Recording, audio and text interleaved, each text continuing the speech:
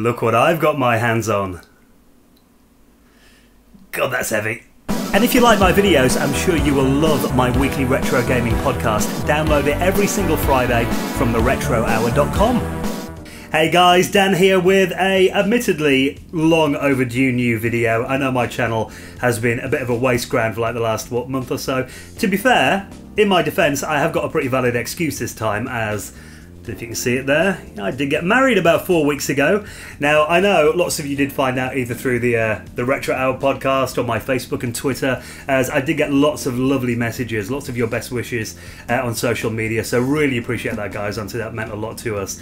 And after the wedding, I went on my honeymoon for about 3.5 weeks, a trip to Nice in the south of France, where it was about 27 degrees on the beach. It was lovely. And then we did a week in Reykjavik in Iceland, where it was about -2 or -4, I think, in the evening some nights. So a little bit of a contrast there. But just to put all of your fears at bay, I've had lots of people saying this to me, my new wife's not going to make me get rid of all my computers and consoles. In fact, between me and you, I've actually got my hands on another machine. Now this was, believe it or not, quite a unique wedding present. Now, at my wedding, I did say to all my guests, look, you don't have to get me anything. We've already got a toaster and a washing machine. You know, what more could I possibly want?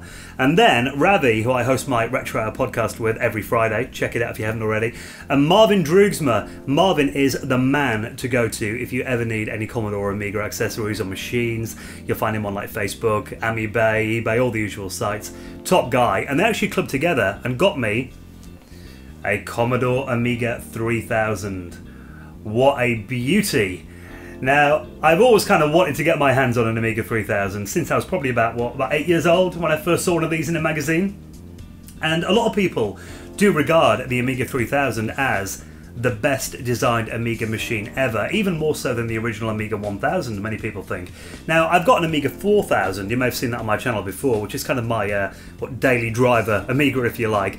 But there is something quite special about the A3000. Not only has it got this quite unique design, you know, it looks a bit like a nice high-end early 90s workstation, but it was the first 32-bit Amiga. Now, it came with an 030 processor, a 25 megahertz. Also got stuff like, you know, a high-density floppy disk drive in there as well. It was the first machine with the enhanced chipset and Kickstart 2.0. So this really was the first machine that pushed the Amiga range ahead of the original OCS machines, and they were very expensive back in the day, but they do have some really nice design decisions. Even though I love my Amiga 4000, even the guys that worked at Commodore back in the day will admit that the A3000 was a superior design. They cut less corners, it came with stuff like a SCSI interface built in here as well, and it is all round just a really, really cool machine. So really pleased to finally got my hands on one of these. It does weigh a bit of a ton holding it like this, I must admit, so I'm going to put it down a minute. But there is some stuff that I do want to do to my A3000. Now, I was lucky enough to get this machine 2 days before I went away on my honeymoon. So that did mean I could do a little bit of planning. So I jumped onto Amiga, eBay, the Facebook groups, and actually bought a few upgrades for this machine that I knew would be waiting for me when I got back from my trip.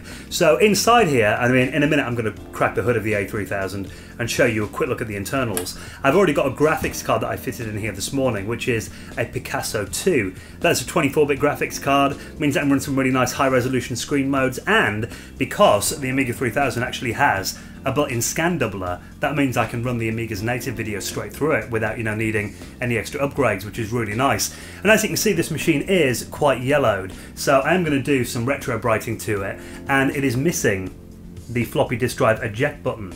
Now, unfortunately, the design of the floppy eject button, I think, was actually custom to the Amiga 3000, so it does mean that they are a really hard part to locate. But I have checked out a few guys on websites that actually do 3D replacement parts. So they actually print out, 3D print a replacement floppy disk drive eject button. You just need to kind of paint it to the correct colour. So I'm going to hopefully get my hands on one of those when I can track down one that is a good fit for it. And also the you can't really tell from this video yet, but the power and hard disk LED lights on the front don't work here. Now inside it is actually quite a simplistic board, so maybe I can do a bit of rewiring and get that working again, or maybe get a replacement part for that. If anyone has any suggestions, I'd really appreciate that, as I do want to get this A3000 into really nice working order and kind of restore it to like its original state again.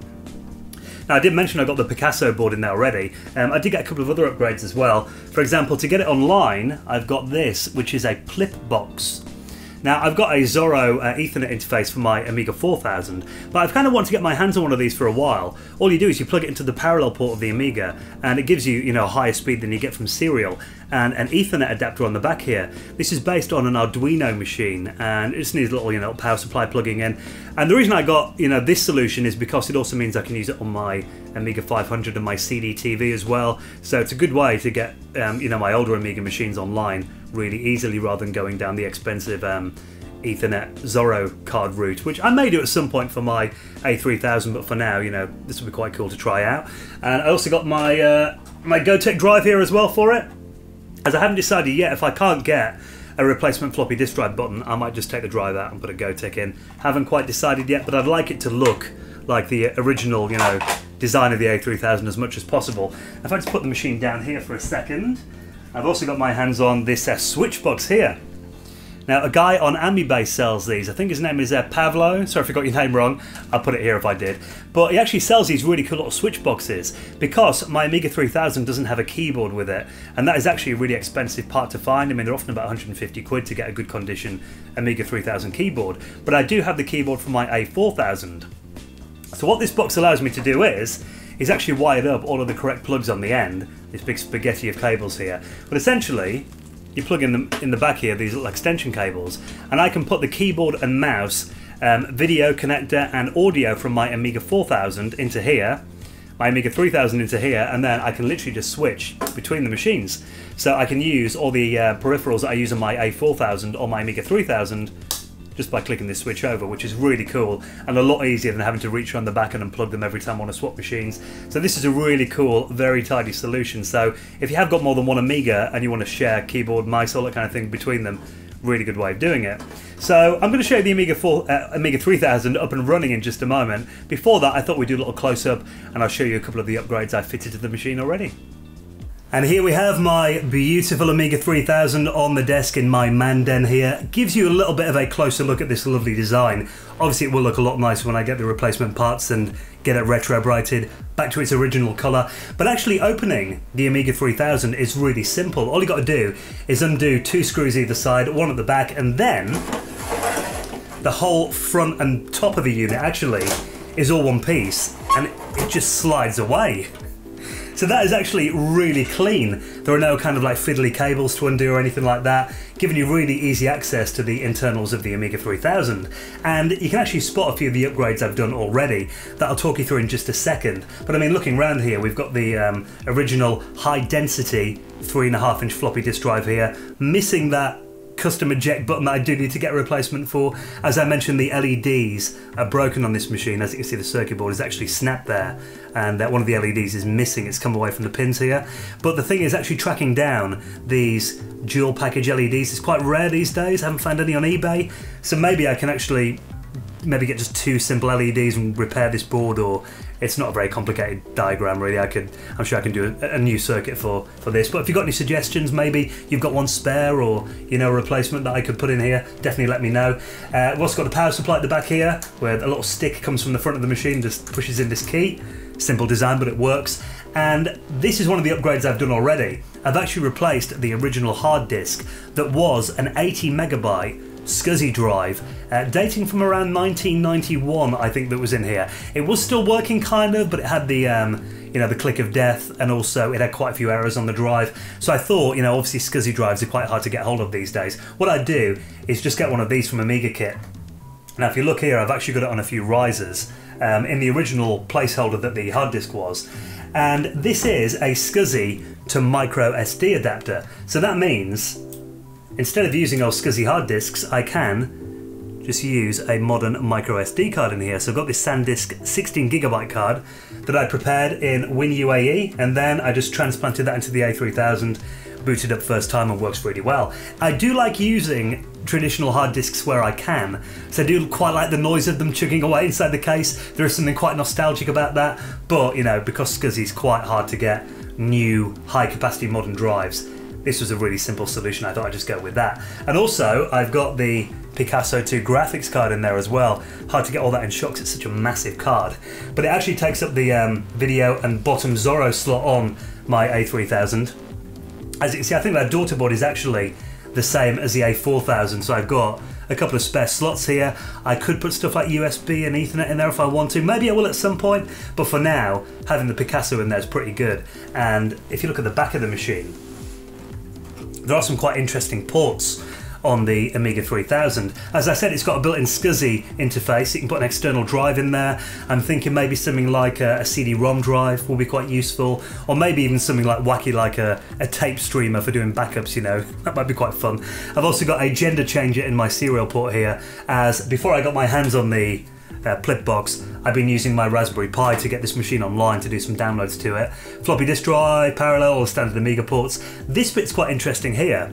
We have a 15 kilohertz standard Amiga RGB output, but also next to it, that is a standard VGA adapter. Now the reason this is here is because the Amiga 3000 is the only Amiga that has a built-in scan doubler. So that means, as you can see, there's a switch there for enable disable. You can actually output the Amiga's native video scan doubled to 31 kilohertz, and that means you can look at all the Amiga screen modes using a standard VGA monitor, which is really useful. And what it means is, with my Picasso 2 card in there, I can take the output from the Amiga and then just run that into the Picasso card, another cable here into my 19-inch CRT monitor, and I can look at all the Amiga screen modes, demos, games, and the high-resolution Picasso 2 screen modes all through one cable. No switching inputs, nothing like that, no messing around really. So the A3000 is really well designed for that, so that's a really simple way just to get everything running nicely on one monitor. Now, as I said, I've only got one expansion in here really at the moment in the Zorro slots. I haven't quite decided what I'm going to do with my A3000 yet. I don't want this to be essentially a mirror of my Amiga 4000. So I haven't put Kickstart 3.9 and Workbench 3.9 on here. It's got 3.1 ROM built into it, but I've actually kind of been inspired by Steve Jones's video quite a bit. I love his Amiga 3000 video. So I've gone with classic Workbench 3.1 at the moment, and I would like to maybe get some more kind of obscure stuff going on here. Like I said, maybe a SCSI tape streamer, maybe something like a video toaster. I've even seen some cards that give you the capability to do X11 home automation using the Amiga. So I want to use this machine for something different to my Amiga 4000, otherwise there's no point in having it really. So if you've got any suggestions on maybe kind of more interesting add-ons that I can get for this machine or stuff I could use it for, I'd definitely appreciate a comment, as I will do some future videos on my A3000. So there you go. As you can see, I've got some pretty big plans for my Amiga 3000. I will keep you updated with any new bits I get for it, and you know, as we get this more towards its original nice looking state when I get everything kind of fixed and working on it. If you can offer any help with stuff like the LEDs and the floppy drive, eject button, please do leave a comment. I'd love to hear from you. I really want to restore this machine and get it into a lovely working order. But again, just thank you Ravi and Marvin. Great to have my hands on an Amiga 3000 at long last. And if you do like the Amiga, I do have lots of other videos on other Amiga models on my channel, so please do click the subscribe button, give this a thumbs up. Thank you for watching, and I'll see you in the next video.